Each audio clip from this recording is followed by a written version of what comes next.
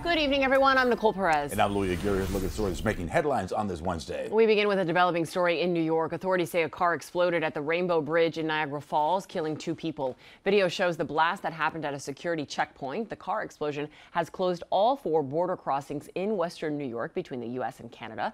The Buffalo airport has closed 2 international flights for now. It's still too early to say if this was a terror attack or an unintentional act. A death investigation underway after a body was found in a truck parked outside a Walmart in Davie. Sky 10 above the scene on South University Drive and Griffin Road. Detectives say they are still in the initial stages of the investigation and have not revealed the person's age or gender or if foul play was involved. 2 families forced out of their homes after a massive fire in Little Havana. The fire happened Tuesday night on Flagler and Northwest 21st Avenue. The flames destroyed one apartment's kitchen. Fire rescue is still investigating what caused the fire, but they believe the flames might have started in the kitchen of one of the units. One woman was treated with smoke inhalation, but is expected to be okay. The Red Cross is currently helping those displaced. New details after a deadly shooting in Tamarack. Police arresting Damian Dawkins in connection with the shooting. Deputies responding to reports of shots fired at Sonny's Car Wash factory near Nob Hill Road and State Street. Investigators say a female employee claimed she was being harassed by another man who worked at the car wash. Moments after the woman was sent home because she didn't feel safe,